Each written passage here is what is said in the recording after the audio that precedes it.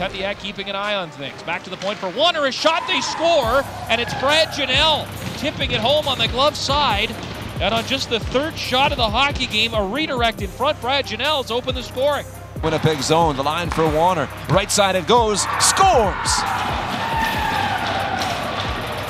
Damon Hunt open on the right side of the zone with that left shot. Rivalry between the Blades and the Raiders. Here's Wanner with a wrist shot through traffic. They score as it's deflected on top of the crease, and the Warriors will add to their lead. Wanner with a nice low shot. There was traffic in front, and Josh Hoekstra paying the price in the blue paints as he gets a piece of that puck.